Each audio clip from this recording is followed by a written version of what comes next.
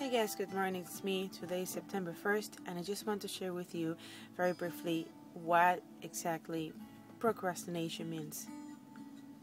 You hear the noise, it's very relaxing. It looks like everything goes perfectly well. And this is what I just learned this morning. I've been procrastinating about cleaning my car. And you will say, oh my gosh, she's crazy. That's just stupid. I'm going to show you exactly what has happened. Okay?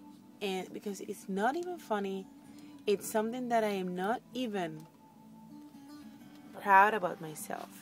And I want you to see, okay, all this mess. And I don't feel well about any of this, okay? I've been meaning to take the car to the car wash. Then I said I have no time. Then I meant to say take it to some other place. And then I had no money. But you know what? I've been having this car for a year. There's no reason. Plus, it's not that dirty, okay? I could just have cleaned it myself. I could just have put the kids to clean it. Look at that. Brayden's toys. What's the reason? Wrapping papers. There's no reason for me to actually leave the car in this way. I've been procrastinating, and I want to share with you because I have made the decision to make affirmations, and that's the best way that I can change, because the time is now. There's no more excuses, and that happens many, many, many times to us. We keep pushing things forward because we keep saying that there's going to be tomorrow I can have more time, tomorrow is going to be better, or we can say, oh, maybe tomorrow I'm going to have more money, I'm going to have more time to do it. That's not the case, people. You need to make your time.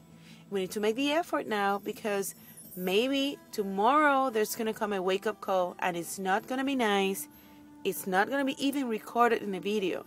And this can apply to any other example that you have been meaning to having. For example, an important conversation, anything that you have been holding, anything that doesn't have your peace, doesn't bring your peace. You have to manage it.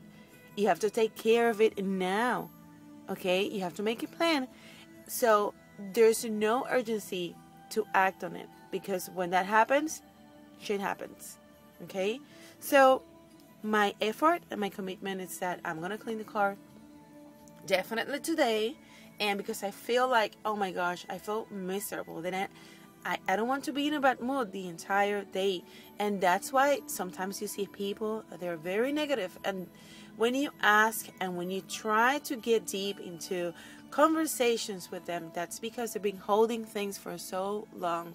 And I think we should learn the lesson from others, and I think that I am going to. So please feel free, if we want to take this message as a community affirmation, I'm open to it, because I believe in changes, I believe in second chances, and I believe that you are so wonderful, and I am wonderful too, okay? And please, judge me many times, okay? Many, many times for keeping my car dirty, messy, because I definitely need to change that. I'm going to. Thank you very much for listening, and I hope you have a wonderful day.